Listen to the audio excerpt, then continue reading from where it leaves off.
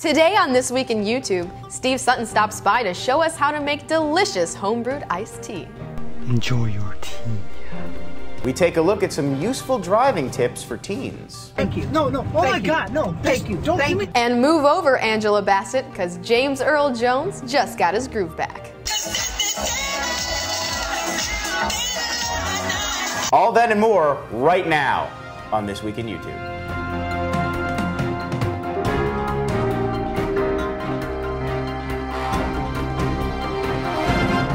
TV audiences won't get a look at the new J.J. Abrams created show Fringe until this fall, but internet audiences got a sneak peek with a viral video that appeared this week on YouTube. Let's take a look. He has 6 fingers on each hand. Show, let me see. Oh, that's a camel skin perfume holders.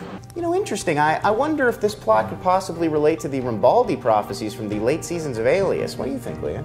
I don't watch network television. Authorities are asking all subscribers to help them identify a new blogger. Let's take a look at a recent post. Diddy blog, Diddy blog, Diddy blog, Diddy blog. Let me see, make sure I look right. Oh. If you have any information on this individual or his current whereabouts, please call our Blog Stopper hotline. Ludicrous. No, I don't think it was him. No, not that. The connections between Cloverfield and Fringe. Obviously, in Cloverfield, the guy's wearing the Slusho shirt. Slusho's a major corporation that makes a product that causes mutations. One of these mutations obviously impacted this Indian man and gave him 12 fingers. It's obvious. And now it's time for Top of the Tube. Tubes. The internet is tubes. The Irate Gamer reviewed Rob the Robot. You better shape up or your ass is out of here. Okay, I think I finally have this figured out. As you can see, we've got the 4-toed statue on the Lost Island right here. 4-toed statue, 6-fingered Indian man. There's obviously got to be some kind of connection. It all goes back to the Hanzo Corporation. Now, if you look down here on the... Damn it, Lon! Hot for words! Okay, so, Hot for Words this week said something about a sniper. If you got really good at shooting at these snipe birds, they called you a sniper. And from the producers of Hot for Words comes a brand new series. Let's check it out. Hello, my charming students. It's me again, here to teach you some words.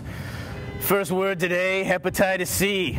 I have a headache this morning because of my hepatitis C. I didn't even think they're supposed to cause headaches. I don't know. I think I got trichinosis poisoning as well. We'll see. I take lots of these pills. They're antibiotics. Comes from the Navajo word antibio, which was the Navajo god of hepatitis. This shout out goes to Eduardo, my sexy student teacher pet of the week. I love you, man.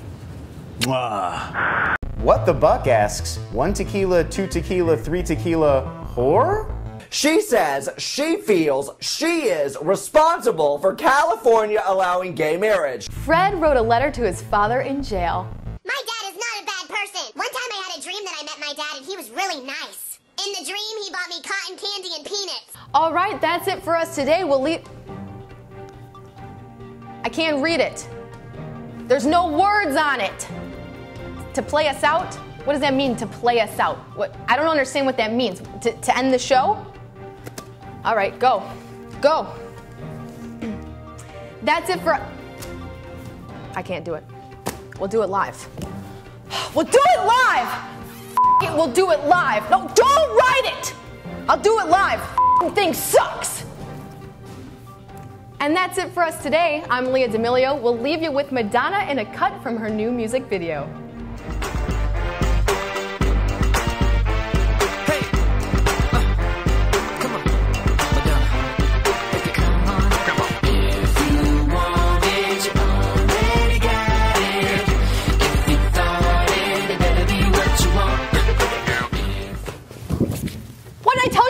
Lon, get over it! I'm telling you...